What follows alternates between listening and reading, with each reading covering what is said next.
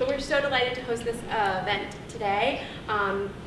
The Inclusion Task Force in connection with ATEAM, and through our partnership with the Israeli Stage Productions, TBS is proud to welcome playwright and performing artist Nataly Zukerman as she shares personal insight about her identity as other in Israeli society, her work as a performance artist, and her inclusion advocacy for Artability, a movement of artists with disabilities. Great. As part of her sharing, she will perform pieces from her critically acclaimed piece, The Other Body. At the age of 12, Nataly was severely injured in a youth camp, leaving her disabled for life and with the unfulfilled fantasy of becoming a professional dancer. Zukerman's severe neural back injury is almost invisible, and she does not fulfill the stereotypes of a disabled woman, creating a dissonance between what is physically visible and what is internal. And we'd like to invite you afterwards to be part of a Q&A session and also to enjoy refreshments afterwards. And we hope that you enjoy this wonderful experience that we are so excited to host. We give a warm welcome.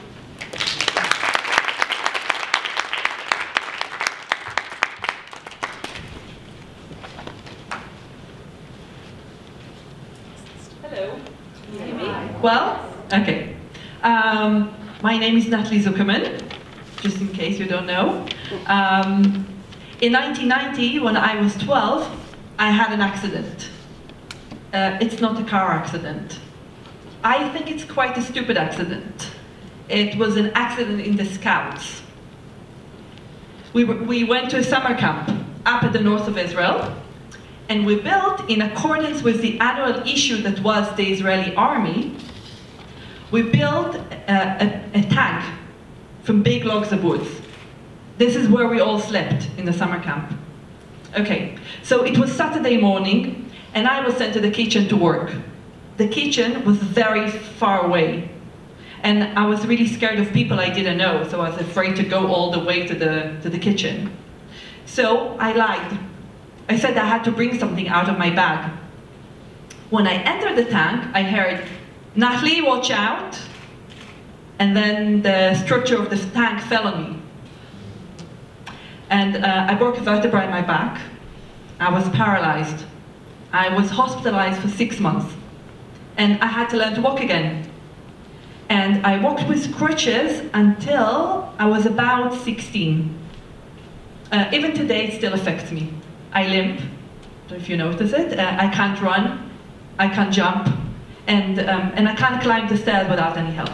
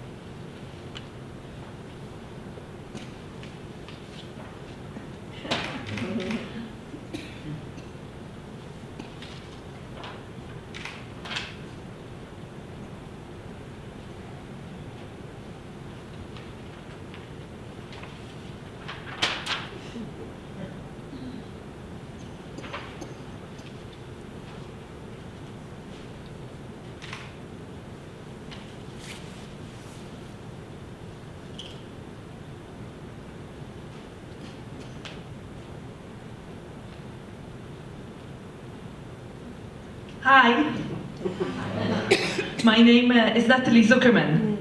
In 1990, when I was 12, I had an accident in the Scouts and I broke a vertebra in my back. At night at the hospital, my mom asked Dr. Hanani, 1 meter, 90 centimeters, 6'2", if I would dance again. If she walks again, I will be pleased. I broke vertebra L1. Wait. Vertebra L1 is located around here. It was broken completely and was thrown into the trash.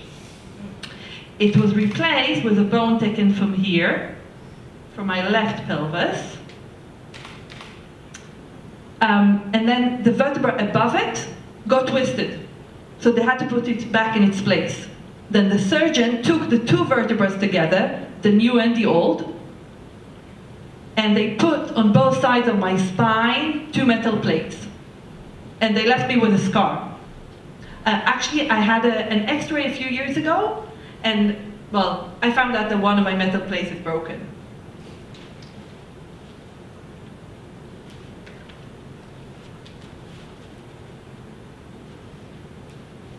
Professor Deckel, January 1994. Scar length is 23 centimeters at the back of the spine in the thoracolumbar area. The scar is slightly ugly. Also, 10% permanent disability, not functional, due to the long scar on her back, according to section 75 on 1 on B.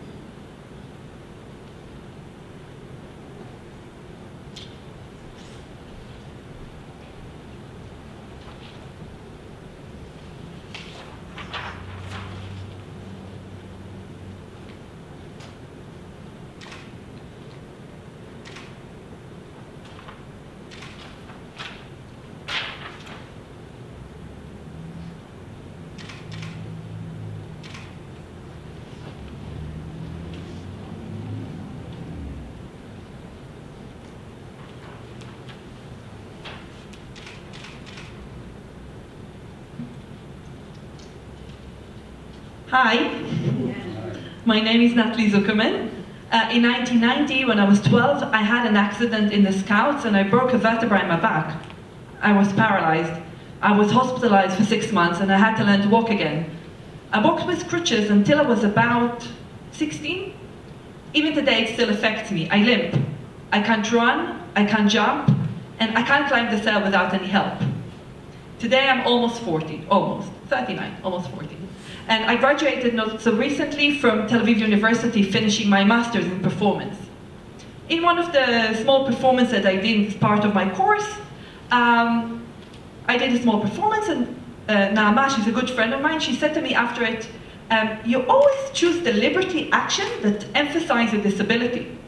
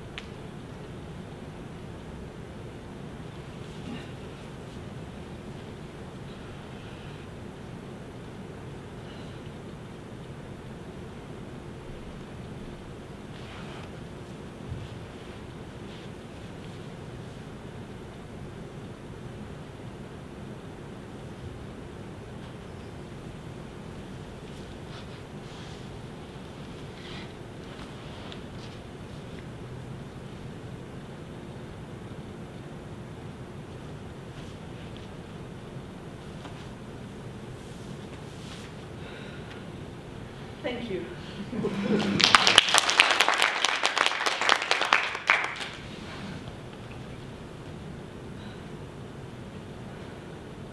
Professor Deckel, January 1991 till 1992. There is no doubt that her physical limitation undermined and disrupted her everyday routine and her integration in different social settings. She would be given psychological evaluation and follow-up support once or twice a week to accompany her integration in various social settings. In the X-ray given to her on her release day from the hospital, a satisfactory recovery of the fracture was shown. She does not participate in sports lessons. She doesn't go to the beach, and she doesn't go on school trips. The plaintiff will not be able to work at a job that requires standing and walking. She'll be able to work full-time only in a position that will allow her to sit down, according to her education and skills. The plaintiff seems to be mentally stable, and there is no need for therapy. In 2000, I moved to Scotland to study performance. In one of the, I think it was the first scene of one of the shows I performed in, we were asked to walk like runway models. Pamela, the director, she's a very good friend of mine, said to me if I would mind to open the show, the runway show, in order to emphasize my limp in comparison to the normal walk of the other models, performers. It was a great success. Everyone thought I was a former model.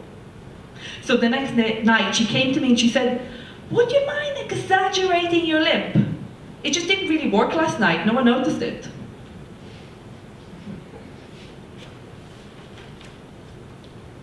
A social worker, Gideon Haas, December 1992, age 13. In my opinion, this is a girl who is highly motivated, socially accepted by her peers, and is not feeling sorry for herself. She doesn't suffer from depression, she doesn't keep to herself, and I think she accepted the situation in a very positive way. In my opinion, supported also by Professor Shako, she does not need therapy or psychotherapy. Moreover, I think the victim can serve as an example of a successful rehabilitation. When she will grow up, she will acquire a profession and will become a positive role model in society.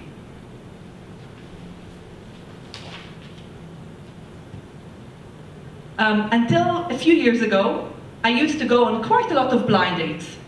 Now, I don't want to sell them a pig in a poke, because eventually the question arises, so what happened to your leg? And then what do I answer? So I'd like to share with you a story that happened to me on a blind date with this guy called Tal. We arranged to meet in a cafe, and by the time he got there, I already sat down. He was really good looking, quite tall, blonde, cute, and I think he really liked me too because we flirted. And while we were talking, he asked me what am I working on. So I told him about the other body and about my injury. And as I'm talking, I noticed that he sinks deeper and deeper into his chair. His facial expression ranges between discomfort and agony. Tal, is everything okay? I feel like I'm drowning. But you go ahead and speak. This is your story, not mine. Oh, come on, Tal, you know, it's nothing. I tell the same story since I was 12. Hi, my name is Nataly Zukerman. In 1990, when I was 12, I had an accident in the Scouts and I broke a vertebra in my back. I was paralyzed, I was hospitalized in 6 months. I had to learn to walk again, I walk with crutches. You know, it's nothing. It doesn't feel like it's nothing. Okay, not really the answer you're looking for in your first date. But somehow I managed to get us out of it. We talked about Hamlet and Shakespeare, if it's relevant to stage of today or not relevant to stage of today, but it wasn't really the same. When we got up to leave, my leg really shivered. Now go and explain to him that when I'm really nervous, I shiver much more and therefore I limp much more. Yes, I can see that you're limping. Okay, that was the end of the date, but then, no. He turned around and said to me, "Do you want me to come over?" No. I mean, I teach tomorrow and I have to get up really early. Do you want to come maybe another night? Silence. You know what, Al? I'm going to tell you what we're going to do. I will give you a kiss on the cheek, a hug, and I'm going to go, okay? Okay.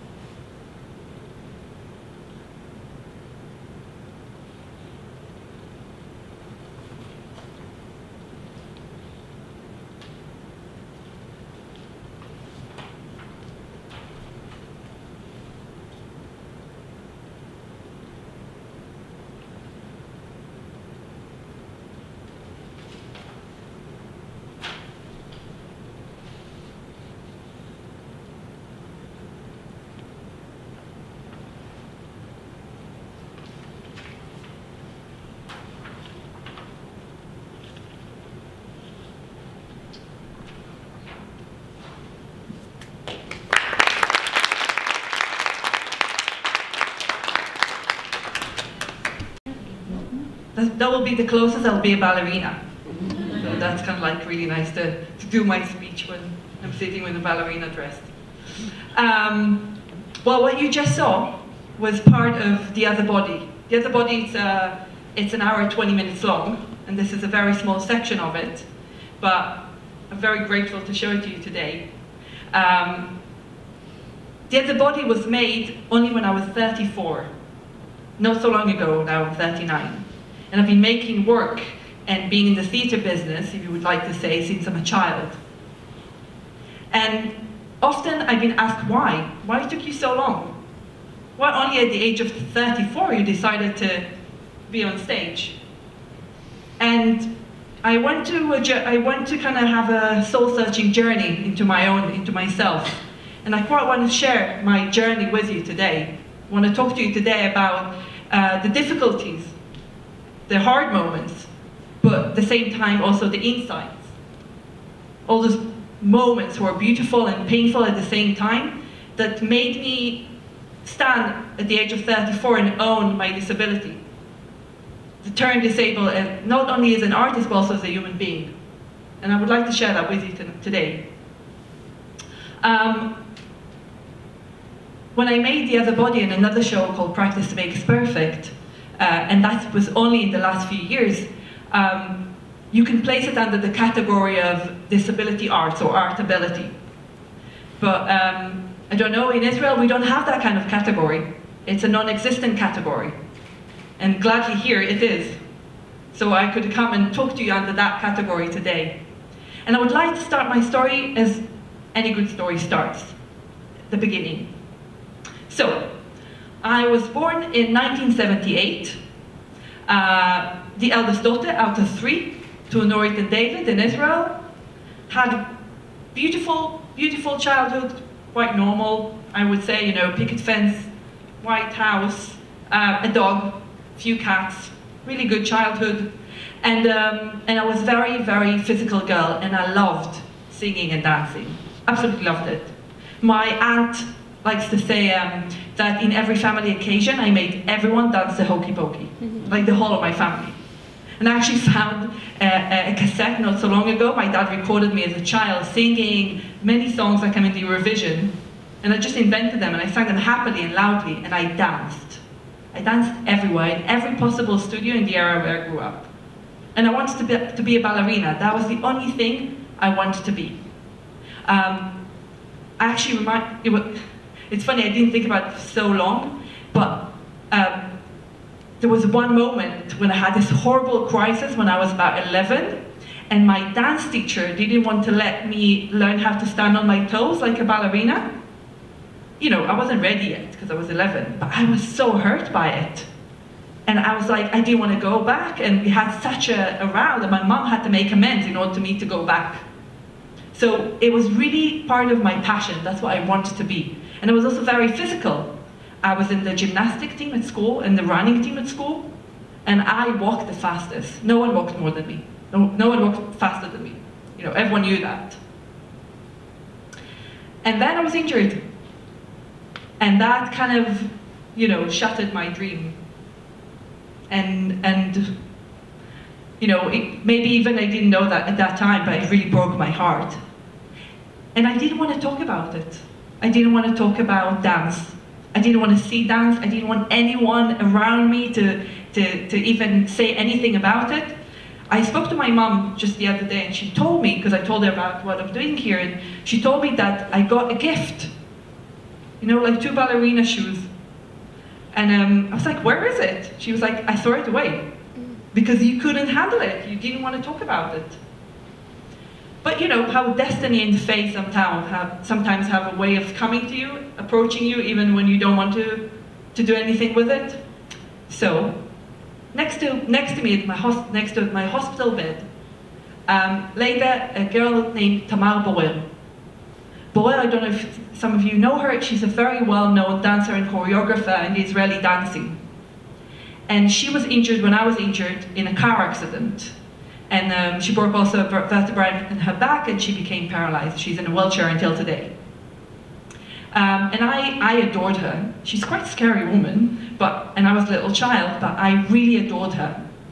And I could see how she was struggling. She was struggling to cope with what's happened to her. And when she released, she continued to make work. And I was like, wow, you can be in a wheelchair and dance? That, you know, that's like, as a child, that was amazing. A few years after I was released from the hospital, I met my old dance teacher. And she told me, oh, you know, I just met Tamar Borer, I went to see her perform. Okay, I was like so excited to see how it was, so I asked her how it went. And she said, and I will never forget that, she said, Tamar should leave the dancing for the dancers. And what she does, in my eyes, doesn't consider to be dancing. And that stayed with me. I believed her. You know, it makes sense. How can someone in a wheelchair can dance? You know, that's kind of the stage. It's for those that can. And I couldn't. So again, I was heartbroken. But I was looking for a way to heal. In retrospect, I can say that. And I remember saying to my mom, I want to enroll to a drama class. And so when I was 14, she enrolled me, but I had to do an audition first. At the time, I was walking with crutches. And I would never forget that day. It was similar actually to this space. And I kind of went in, and I walked up the stage, and I put my crutches aside, and I sat on a chair because it's hard for me to stand for a very long time. I sat on a chair, and the whole of the auditorium was blacked out, and there was only one light. And that light was on me. And I started my monologue, and she looked at me. And I think it was the first time I enjoyed that someone is watching me. Because I don't know if you think about it, but when you're a teenager and you're walking with crutches, you have so many people looking at you. And it's exactly that age that you don't want anyone to look at you, especially when you are singled out. you are the one that isn't like everyone else. And around me, where I lived, there were no disabled people. It was just me. And I had doctors examining me on a weekly basis, had physiotherapists touch me on a weekly basis, private investigators on behalf of the Social Security Office and insurance companies were like following me, so I had to like close the curtains when I did things in order for not them, you know, to catch me doing something, trying to rehabilitate. And people down the streets and kids at school pointing and kind of gossiping, because I was the one that was different. But, you know, I was just wearing crutches, I was just with crutches. Think of a disabled person. A disabled person performs on a daily basis.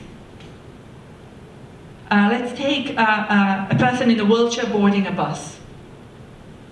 You know, the bus has to stop, the driver has to stop the bus, open the back door, take the ramp, put it like a stage, and then the person in the wheelchair has to go on the bus, and everyone looks at him.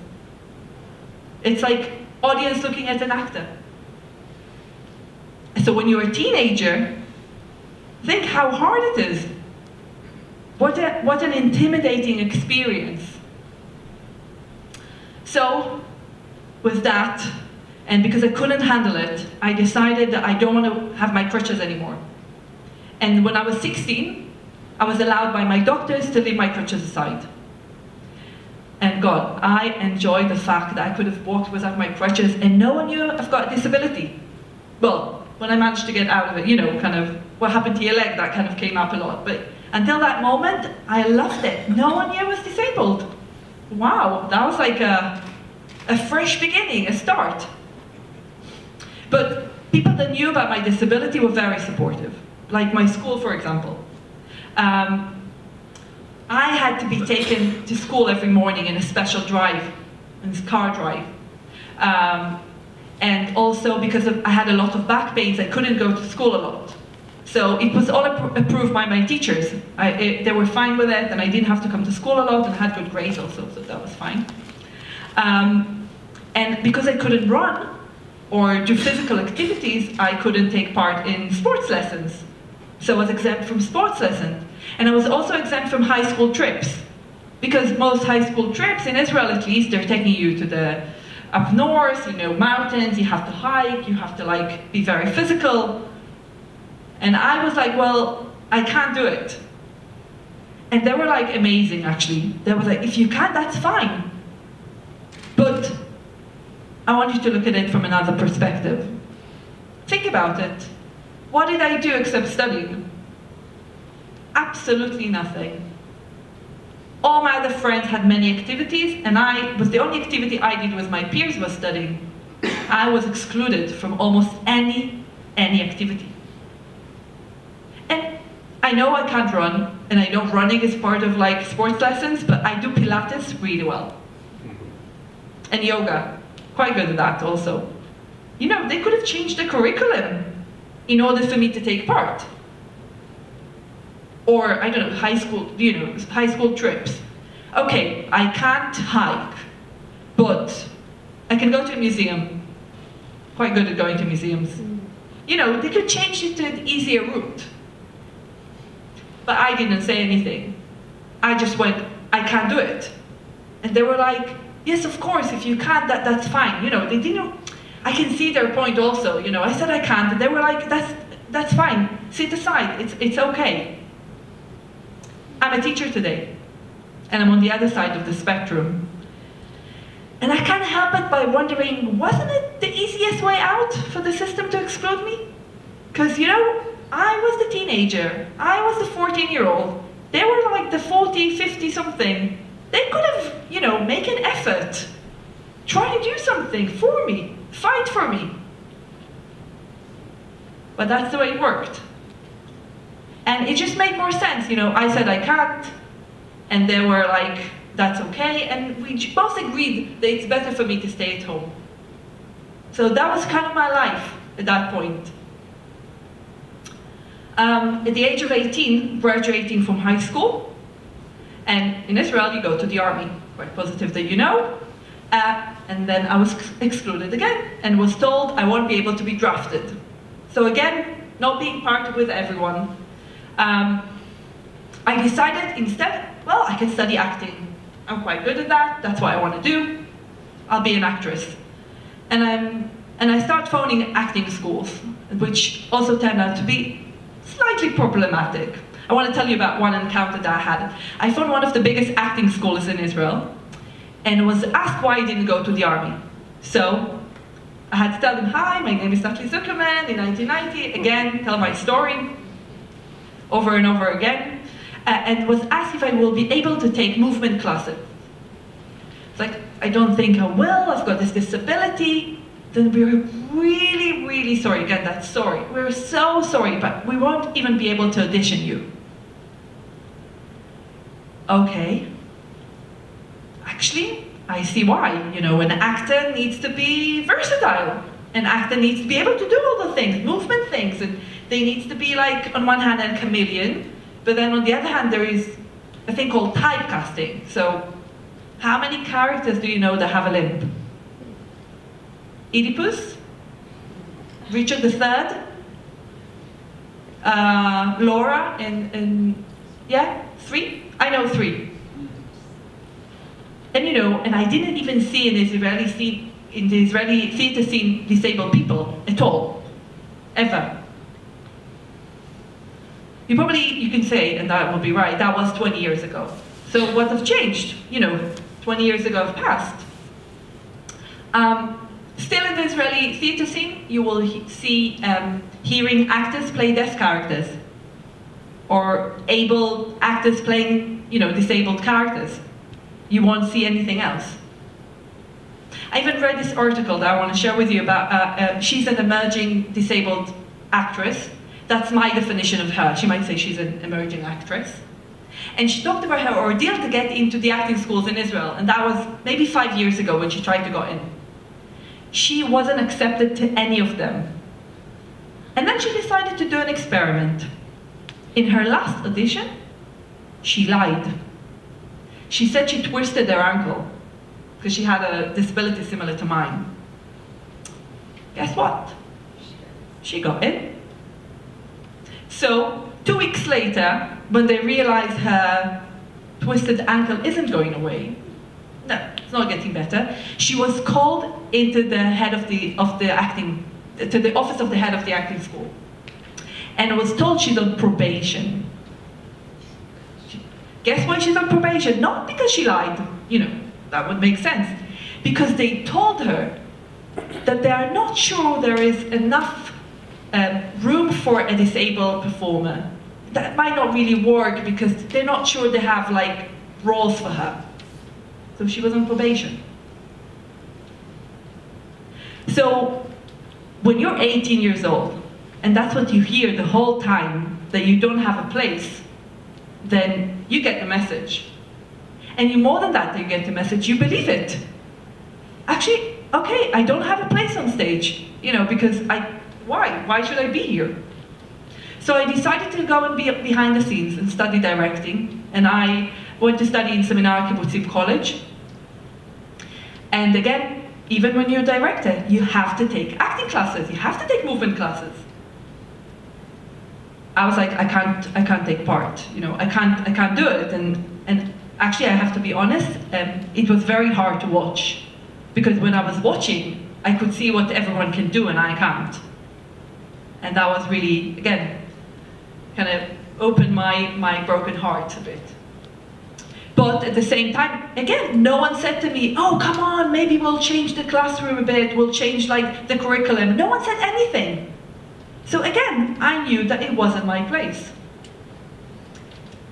There was one change, small change that really kind of made a difference to me. It was in my 3rd year.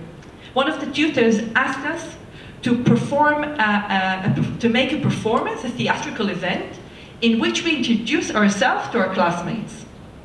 Now, we've been together for 3 years, so I was like, what can I tell about me that my classmates don't know about me? So, I decided, instead of choosing a character, I decided to be myself on stage.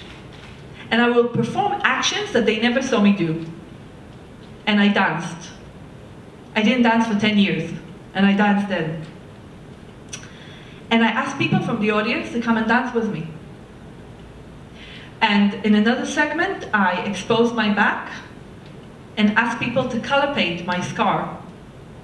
And I could hear people were crying, and I could see people were like, wow. And it was the first time I got that kind of reaction. I was like, wow, I enjoy being here. And I've got a story. My body has a story to tell. So I decided that in Israel I have no place. I have to find somewhere else that will be able to explore it, understand what I felt at that moment. Because it was obvious at my school that that's not the way they're going to go ahead with. And I moved to Scotland. I have to say also that it was a dream of mine, because both of my parents, my dad studied UCLA many years ago, my mom studied in London, and I was really sheltered as a child, obviously because of my injury. So I wanted to find my independence, and I wanted to discover my body again, and I enrolled to school, to the academy in Glasgow, and in there I studied devised theatre and performance art, which I knew straight away that it will be based more about me and about my stories and not so much about characters. So I knew maybe there I would find my place. And it was also based on group work and collaborative process. So first class, first day, yay, playing tag. I was like, okay, I can't play tag, obviously. Went to my professor. In Britain you say tutor, but here you say professor. Went to my professor. Hi, my name is Nataly Zukerman. In 1990, when I was 12, I had an accident. I think how many times I have to say that. Since I was 12, at least once a week. I'm 40 almost now, so you do the math. And how much anxiety it produces when I have to say that again and again. You know what? I hate to be singled out. Because, hey, see, I'm disabled, wow. And I don't want to. I wanted to disappear. I like being behind the scenes. Even when I knew that I want to be in front of the stage, at the same time, you know, I've heard so much that that's not my place, that at the same time as I wanted to hide. So I came to him and I said to him, and I'm so used to that look of, oh. And they're actually they're saying, we're so sorry. They're not saying we're sorry, but that's kind of the look of, yes, of course you can sit aside, that's fine. He didn't say that. He just kept asking me questions. And I remember thinking, that's weird. And then he said, here, everyone takes part. We just have to invent new rules for the game. The rules won't define who we are, we will define the rules, we will define the game. Which meant there weren't those who can take part and those who can't take part. Everyone can take part. It will be difficult, it won't be easy, but we'll find a way. Wow, that was like, you know, like when a lightning just like appears. I was like, I have to take part, I'm taking part? Does that mean I never took part until now? You know, it really blew my mind. It was such a moment of realization that I can be part. Someone's actually saying to me, you're part of us. Someone's fighting for me. Someone's not letting me to go away. And it really changed me. It really changed the way I look at my body, the way I looked at myself. And I started to take part in movement classes. It wasn't easy because my tutors were not from my department, they were from the acting department. And they were so used to the kind of, again, you know, acting needs to be very physical, but I have to say, they did their best. And what they learned, I think, and what I learned, that even if I can't do the exercise the right way, there isn't the right way. There's beauty also in the imperfection. There is beauty in the failure. And you know what? No one can shiver like me. I've got the best shiver leg ever. And it's beautiful. And that was like, wow. I even remember one time I did I had to choreograph a dance and to perform. And I did a dance with a chair, again, my best friend, my chair. And my tutor was so proud of me. He was like, I remember his face like lit up because it was good. God, I was good. I made things that were good, even if it wasn't to the appropriate criteria. Around that time, I also realized that I never, ever associated the word disabled with my physicality, with my situation. Never had disabled friends. Remember I told you about the car drive that took me to school? Many disabled kids were with me. I don't remember any of their names. How is that possible? And I've got a journal that I wrote when I was injured, and I refer that to myself as being almost disabled. Because people with disability, disabled people, were people in a wheelchair. Like a girl was lying next to me. She was in a wheelchair, she was the miserable one, and I was the one that got away. And also, I have to say that everyone else in the hospital also treated me the same way. They didn't treat me as disabled. They were like, well, you can walk. So I had a lot of people trying and helping me to walk. No one talked about me being with disability. I was the girl with the limb. And that was that. When I moved to Israel and I started referring to myself, and I moved back and I started referring to myself as being with disability or being disabled, I used to get that, and I got that many times. You're not disabled. People being so mad at me. And on one hand, it was very flattering. But at the same time, I was like, why are you so scared of the word disabled? Why are we so scared of it? And I went to do some kind of research. And I came to the conclusion that the world is divided into two groups of people. Those who are disabled now, and those who will be disabled in the future. We are all, ladies and gentlemen, on the spectrum of disability. You know, hip replacement, caretaker, nursing home, we're all going there. And that's why people are so scared of it. Because they see that in themselves, if they want to admit it or not. So I wanted to make work about my disability. I wanted to start looking at inclusion. I wanted to, find the meeting point between society and disability. And I was trying to think, where does my disability perform itself? Well, not at home, because at home everything is accommodated to my needs, but outside. And I realized that my biggest enemy, the most vicious enemy for me, is the staircase. I hate staircases. Because for me to walk up the stairs, oh my God, I have to really think about it. And I can't just walk up, I need to use the railing. I don't know for you, but most people just, well, that's the way it seems to me, they just walk up the stairs, they don't really need to think about it. But for me, it's a big deal. And I hate it, you know, when you go to a staircase and there's a sign saying fresh paint. And I'm like, okay. And then I have to walk up like a little child, 2 steps at a time. And then again, I'm singled out, and all of a sudden I'm the disabled that can't do it. And again, not the position I want to be in a lot of the time, even today. So I decided I'm going to make a piece about it. And I found the busiest staircase, and I wore this beautiful black evening dress. And I started to go up and down. And I wanted to do it like an able person, which meant that every time I didn't do the step the right way, I had to do it again. So from a 5-minute piece, it became a 3-hour piece, a durational piece. And I was invited to perform it in the Jerusalem Cinematheque. Don't know if you know, but some of you probably know, in Jerusalem Cinematheque there's a huge staircase in the middle of it. And it was part of a disability art festival. So I put my black dress on, the middle of the staircase, start going up and down, and I'm obviously very slow. And I'm very slow, and I became the element that interferes with the flow of the crowd.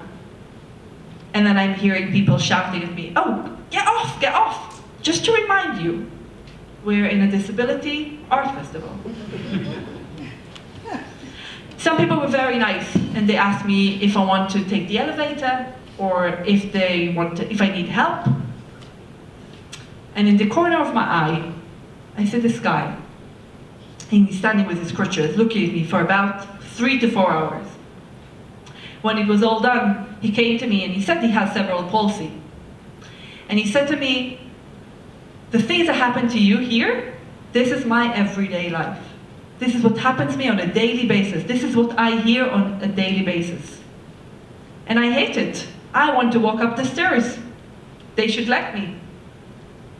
It was the very first time for me that someone that we will all say that is disabled said we share the same experience, that we share the same feeling. And I realized it was time to stop hiding. It was time to say, I've got a disability, I'm disabled also. And I'm part of a community, who knew? That was amazing. When I was 19, a day before a trip to New York, my first time in New York, I bumped my pinky toe at my parents' coffee table. It doesn't relate especially to my injury, but it meant I couldn't walk properly and I had to take my crutches with me. Thanks to my crutches, at JFK I didn't have to stand in any of the queues. And also in the Phantom of the Opera or in the Statue of Liberty. I could just walk straight away. The crutches gave me an inner and outer affirmation that I need help.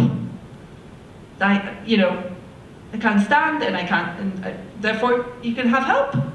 And without the crutches, I'm always afraid, and I walk with crutches for many years, that no one will see it. Everyone will think I'm faking it. And you know what? I've heard a lot, the two adjectives of you're so tired or you're so lazy, most of my childhood life.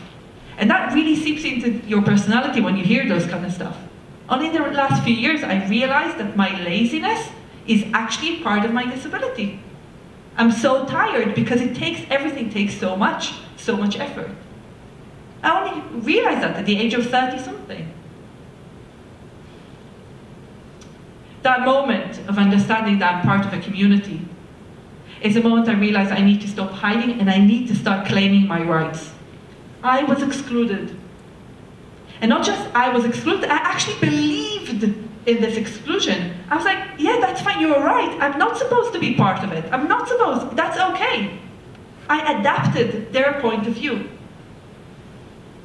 And that was enough. Enough was enough. And that's what I decided, I'm going to make a show about it.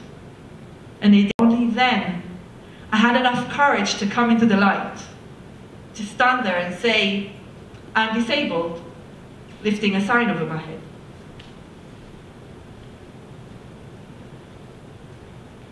You know, there's one thing I realized in the last few years.